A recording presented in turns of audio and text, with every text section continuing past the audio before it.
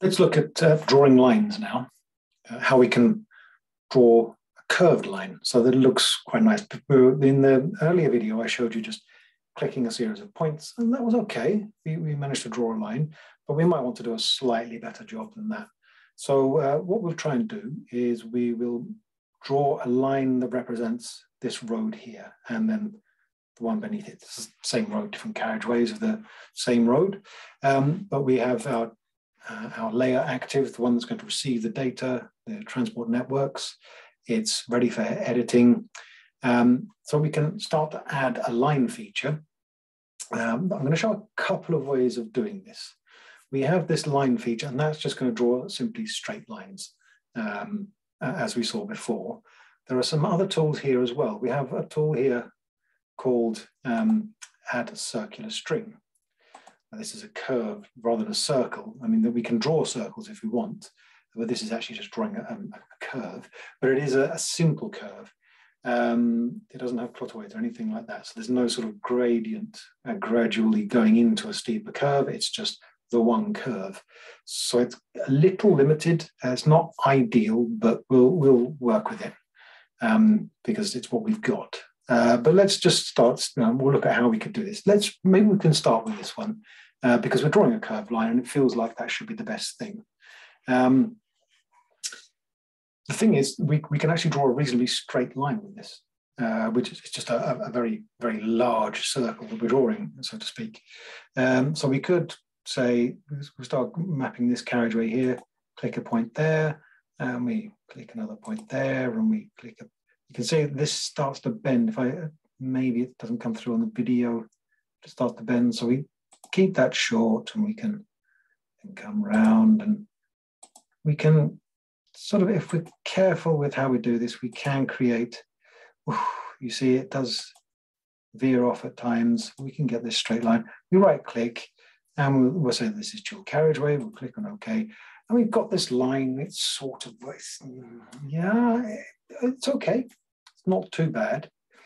Another way, perhaps a better way, would be to say, click here, we'll draw a straight line. Where do we have straight lines? Well, we have a straight line from there, click, and then we'll end that sort of about there.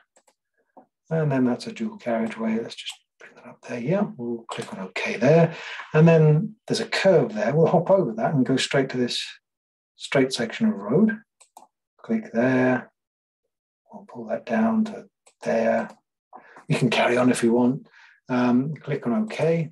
So that's done. So now we need to join them up. Now we can go back to this curve tool. We click on there. We have snapping on. As you can see, our snapping is on up there. We snap onto the end there, pull out a bit, and then just a little bit, come out there, and then bend down and snap onto the end of the road there. Click on OK. And we're done. Yeah, it's okay. We get similar problems, but we can work with this geometry. We can now sort of play with these features. This filling up like this, I mean, if we're not happy with that, we can just mark it and delete it and try again. We can click there and we can try that. And maybe what happens if we extend that out really far before we take the second point? Maybe that will work better. Click there, click on OK. It's a little better. You can just keep trying again until we get it right. Press delete.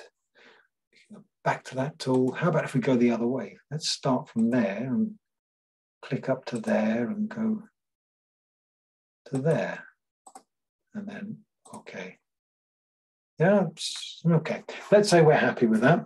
But unfortunately, what we have now, instead of one line, we've got one bit there, another bit there, another bit there.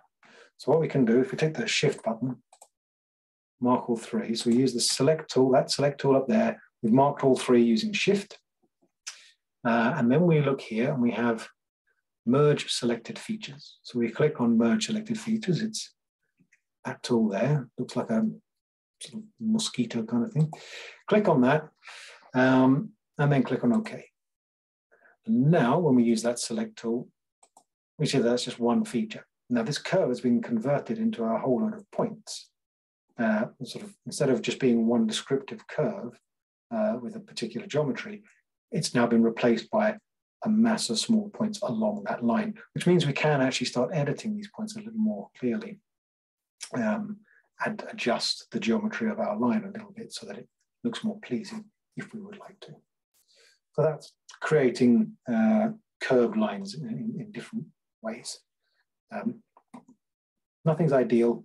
It's always a job to do, but we can try to get to do the best we can.